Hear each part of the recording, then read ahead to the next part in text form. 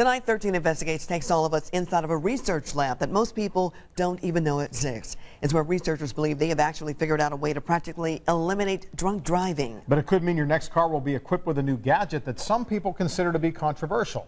Our senior investigative reporter Bob Siegel got exclusive access to the lab in Boston to show you how the technology works and when you might have it in your car. It's okay. Bettina Pearson is still grieving, and all those tears. Her 17th birthday. Their tears Is coming up next month. Filled with what ifs. She should be a senior when school starts again. Tiara Pearson was walking to a nearby grocery store on the south side of Indianapolis when she was run over by a drunk driver. Paramedics rushed the 12-year-old into surgery, but Tiara's injuries were too severe. They took me in the room with her, and I sat there with her, and she never woke up. And then they took her off of life support, and she passed away. It's a tragic story that plays out all across the country every single day. Each year, more than 10,000 Americans die because of drunk driving. What if there were a way to put a stop to that? To physically prevent someone from driving if they've had too much to drink? 13 Investigates has discovered that may soon be a reality. Inside this laboratory near Boston, researchers are developing what's called the Driver Alcohol Detection System for Safety, or DADS. Engineers are trying to do the unthinkable. Teach your car how to detect if you're legally drunk. And if you are, then your car wouldn't move. Most people have no idea what you're doing in here. It's very complicated. I don't want to call it rocket science, but it's pretty close. Bud Zauk is leading the ambitious project, which is exploring two different types of technology. The first one captures your breath and pulls it into a sensor, where a beam of infrared light then calculates your precise blood alcohol concentration. The second type of technology features a touch-based system built into your car's ignition button or gear shift. It uses tiny lasers to shine a beam of light onto your finger, and that special light reads the alcohol level below your skin surface. The challenge that we have is to measure alcohol concentration or blood alcohol concentration very accurately, very precisely, and very fast. Less than the blink of an eye. So you have to do the measurement, the reading, and decision whether this person can move the vehicle or can't move the vehicle. That can all happen in a half second? Yes, it has to. Again, the idea here is we do not want to inconvenience the driver. But would you want an alcohol sensor in your car? Developers say it would be an optional piece of safety equipment for consumers who want it. However, critics worry it will become mandatory in all new vehicles, that the technology is unproven, and that it will crack down not only on drunk drivers, but also on those who drink responsibly. A lobbying group that represents restaurants told Eyewitness News DADS will simply stop many responsible social drinkers who have a glass of wine with dinner from starting their cars. But many doctors say the benefits of the technology would far outweigh those concerns. And for proof, they point here to the University of Michigan's Transportation Research Institute.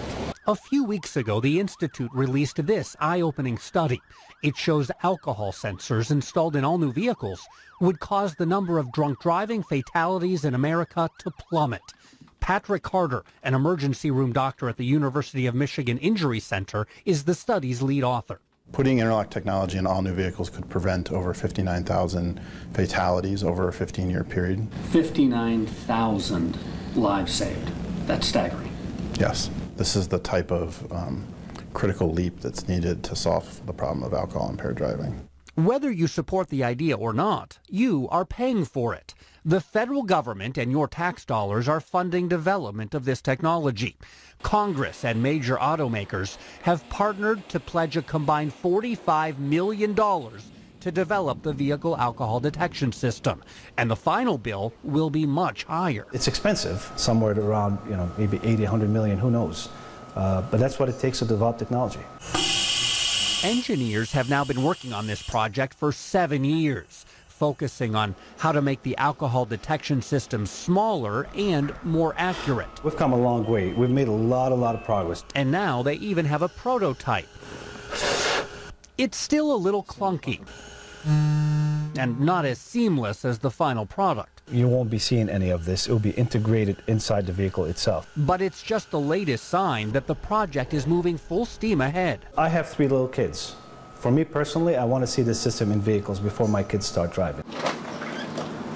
Bettina Pearson wishes it had been developed a long time ago. When innocent people die every single day because of somebody else's bad decision, something needs to be done. Almost 5 years after Tierra was killed by a drunk driver, Bettina still holds on to her daughter's clothes, her letters, and her pictures. Because it's all that I have left of her. And she holds on to hope that one day soon, an alcohol detection system might prevent thousands of other families from feeling her pain. It didn't have to be my daughter that was killed that night. It could have been anybody's child. We're doing all this so that we prevent something like that from happening again. And this is the best opportunity we have today to do it. Project engineers hope to begin road testing the technology next year, but it will likely be 5 to 8 years before it's perfected enough to commercially be available in new vehicles. To be truly effective and to really save lives, researchers say the alcohol sensing technology would need to be installed in all cars and trucks, not just a few of them. So, of course, everybody wants to know, what about the cost? It's going to add something to the price of a new car. It will. The estimate is somewhere between $300 to $500 per vehicle, but researchers say that consumers could quickly recover that money in lower insurance premiums and repair costs and medical bills associated with drunk driving. So we'd love to know what you think. Would you be willing to pay an extra $400 or so to have this technology in your next car? Let us know. We've got an online poll right now at WTHR.com. It'll be an interesting discussion online. Yes, it will. Thank you so much, Bob. It's a thought-provoking issue.